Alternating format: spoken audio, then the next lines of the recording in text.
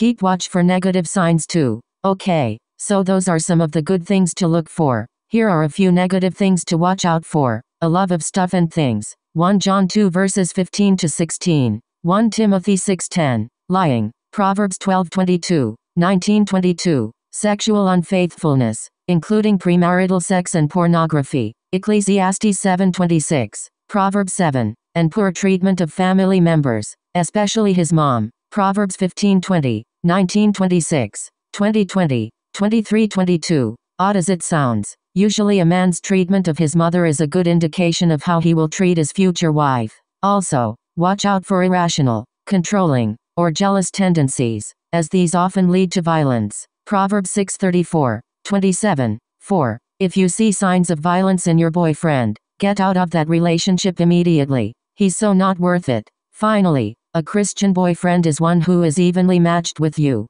First, in the spiritual sense, a couple's relationship with God should be number one in their minds. Believers are commanded to marry other believers. 2 Corinthians 6:14. So there is no reason to be dating someone who does not believe in and follow God. But a couple should also be evenly matched in more practical aspects, like having similar temperaments and energy levels. They might have shared life goals and hobbies or interests. These things add tremendously to happiness in a relationship.